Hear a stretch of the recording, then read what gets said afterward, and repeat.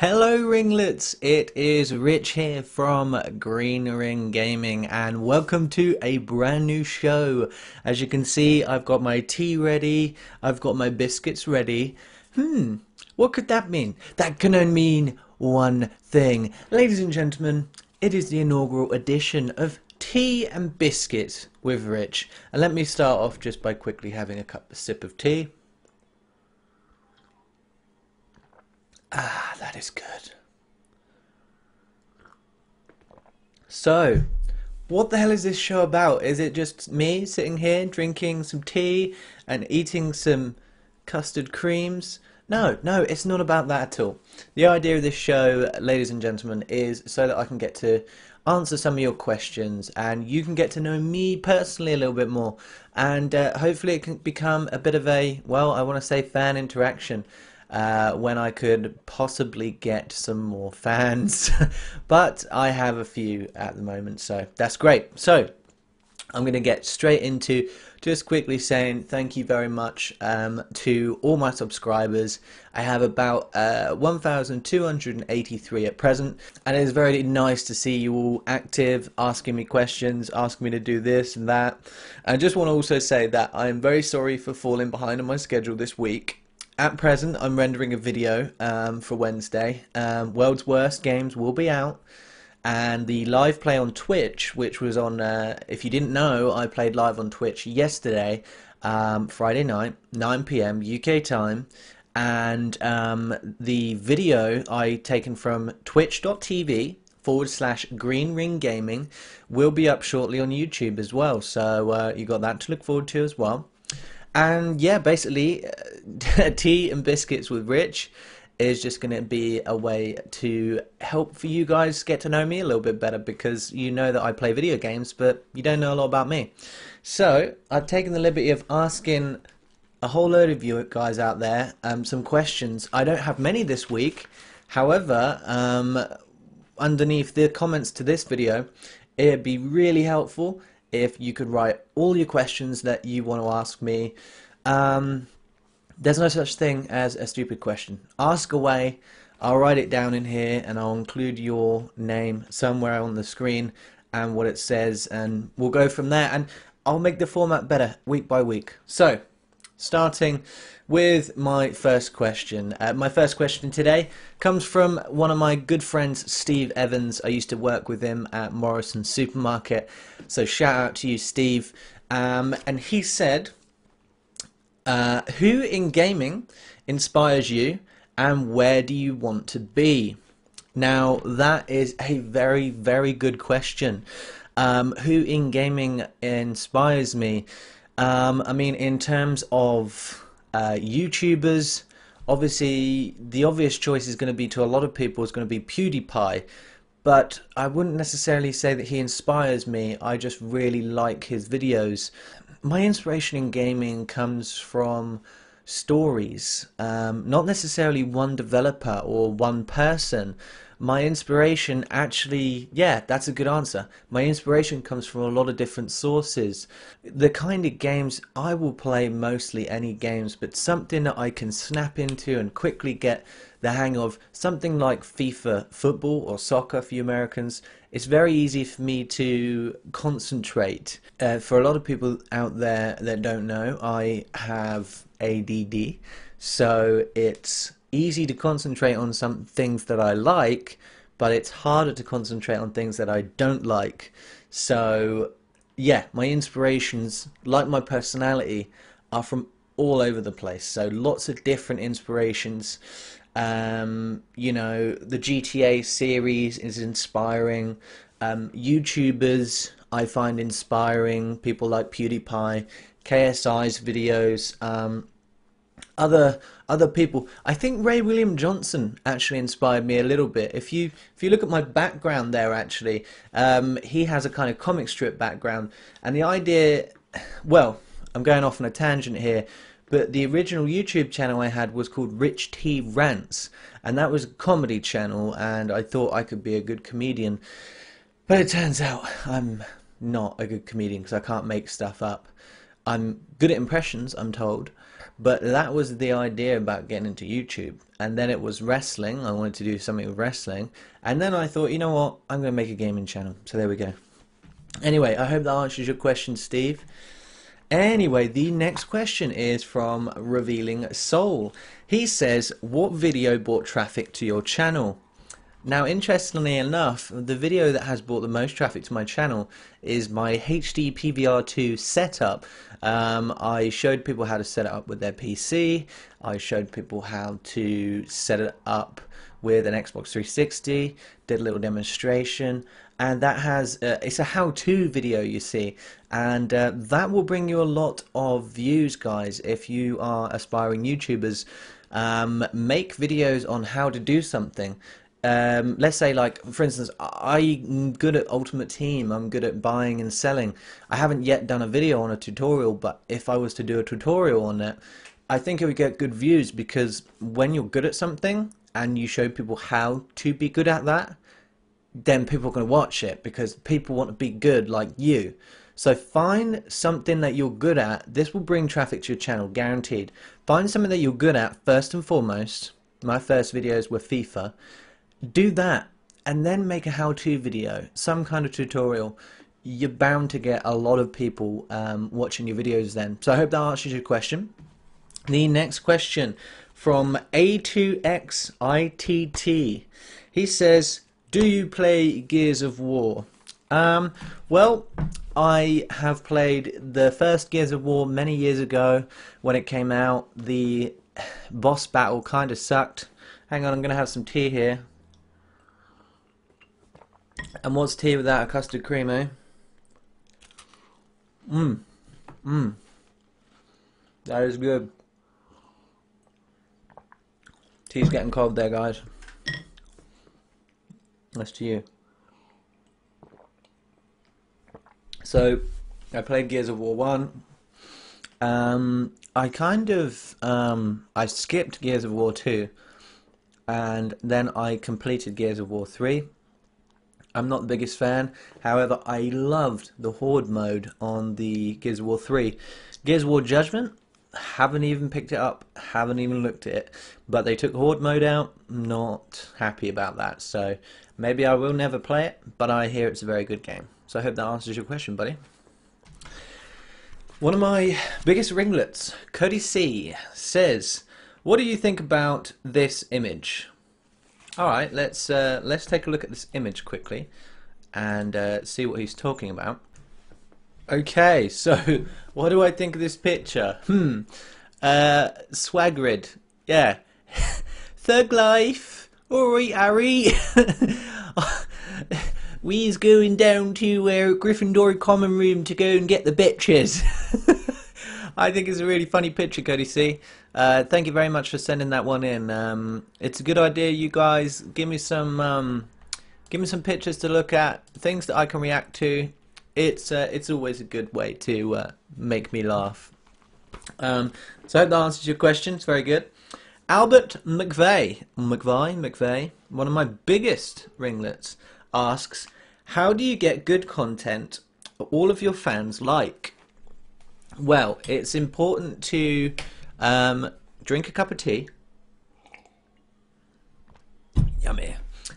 It's really important to make sure that you are diverse. For instance, I like FIFA, and I think that Black Ops is okay, but you guys might be surprised by this, but it's certainly not one of my favorite games. Skyrim is one of my favorite games, and games of that nature.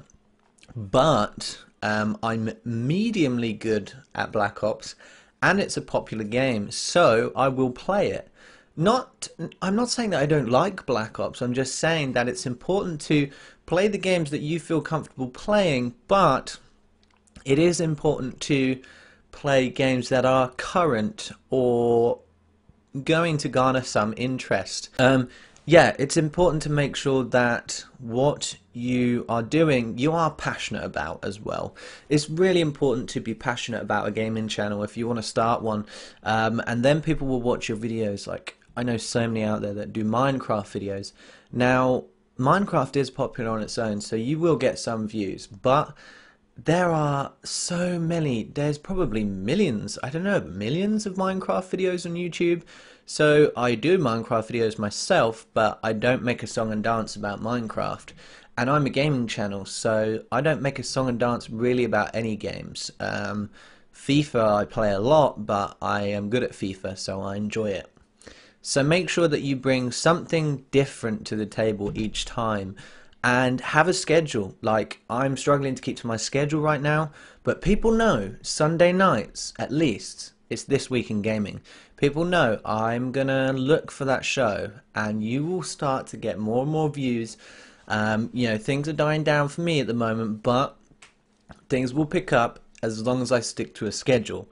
The more I stick to a schedule, the more people will come back the next time that enjoyed the last episode. And then you will start to get people talking about that.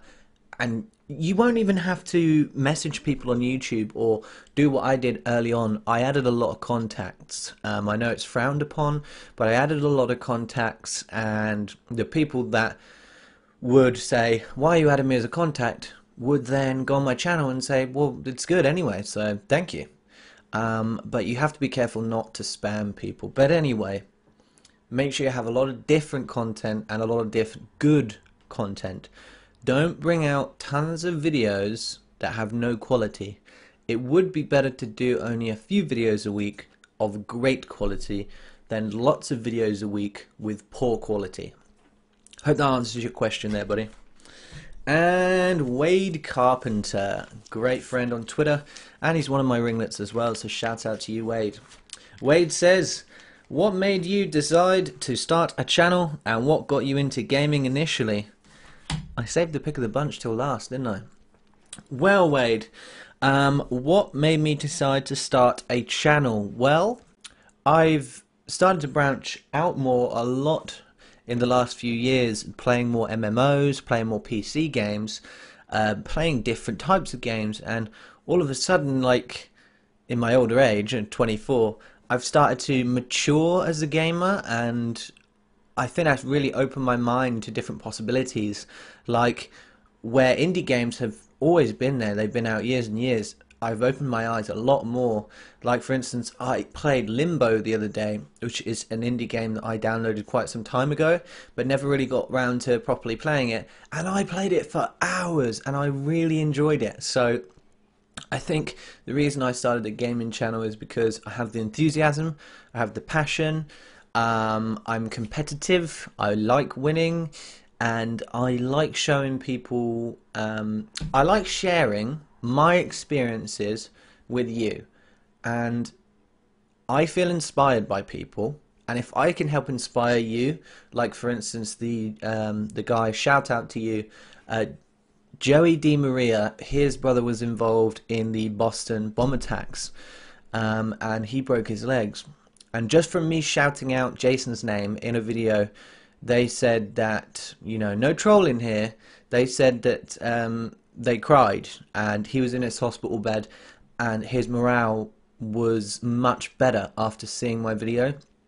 Things like that. I want to inspire people, but things like that is going to inspire anyone to keep going. So, if even just for you guys and all of you that were involved in the Boston bombings, my heart goes out to you and your families, and that kind of thing. It just makes me want to keep going and keep, inspiring people and doing what I can.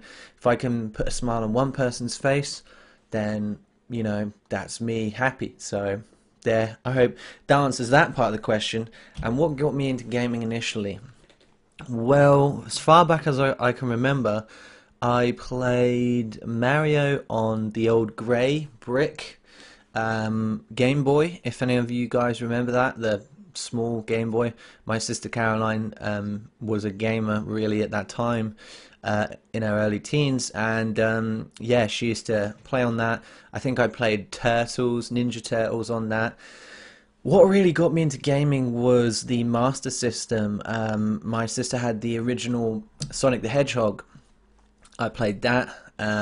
The first game I completed was actually the Tasmanian Devils game on the Master System. I don't know if you guys have heard of that, but I completed that as a kid, and I remember feeling a real reward for completing a game. After that, I played with a Mega Drive 2, and then it was for me PlayStation, PlayStation 2, then straight onto Xbox 360. I've had a PlayStation 3, and I didn't get along with the UI, the user interface, and I just prefer having party chat, that's all. I love the games on the console though. I completed Infamous, the first Infamous, and I thought, again, that actually ranks as like one of my favorite games. Maybe that's a question for next week. But yeah, I really enjoy games, and getting into gaming initially in the last few years, it's been more like FIFA, WWE games, all the GTA games. There's a world out there of gaming, and there are people doing inspiring things and new things. I mean, check out the indie games. There's some really bright ideas out there that are taking it away from the AAA, titles such as Call of Duty, and inspiring me. And this is why I do this channel. I want to show you guys playing these different games, not just the Call of Duties, but like in my video that I'm just about to bring out, Half-Life 2. It's a game that I never even looked at, and I played it for you guys, and I really enjoyed playing it. So again, this is one reason why I want to keep doing this channel. Anyway, guys, just before I sign out, like I said, Fridays at 9 p.m. I'm going to be on Twitch TV, which is twitch.tv/GreenRingGaming, 9 p.m. UK time, and I've already decided that next Friday I'm going to play some FIFA Online for you guys, because it's a game I am good at and I feel comfortable playing. I also just bought, I might as well show off my new game that I got here. I got this. Yeah, Injustice. Haven't had a chance to play it. You know why? Because I've been so busy making videos for you guys. So let me know if you want me to play that at some point. Here's the rest. Actually, I might as well show you the rest of my collection. You guys know I have that one. And you guys know that I have that one. And that new one. I still have Skyrim. This is my friend's game. Grand Theft Auto Episodes from Liberty City. I just bought this the other day. It contains Trials HD, Limbo, and Explosion Man, which is a really good arcade game. I still have Borderlands 2. I'm thinking about doing a take a look on the DLCs that I haven't even looked at. And there's that. And I do have some bought PC games here. I have Guild Wars 2, however that got hacked, so I decided to just not bother with it anymore. Civ 5, check out my Civ 5 case there. And I have Skyrim on the PC as well, which I love. And you guys ain't going to get a chance to ask me this question. You're probably going to say to me, what's my favourite films? Well, I'm going to tell you right now. This is one of my favourite films, Superbad. My other one being Step Brothers, so you don't even need to ask. Games that have a box on them, like a sleeve, they're so hard to put back. Anyways, guys, thank you so much for watching this video this week. It's just a first edition, so it's just throwing it out there. And let me know if you enjoyed it, or found out any more about me that you didn't know. Questions for next week, please, and comments as well on what I could do differently. Could I do something different next week to make it more entertaining? Like PewDiePie. Pewds does everything, where you have to send in something and tell me, go do this, and I'm like, oh crap, okay, I'll do it for you. Anyway, thank you very much, RiNGLeTS, and I will see you on This Week in Gaming. Ciao for now. Just going to finish my cup of tea. Yes. Ciao for now. That could be another catchphrase. High five! I can't fully cover the camera up with that, so take care.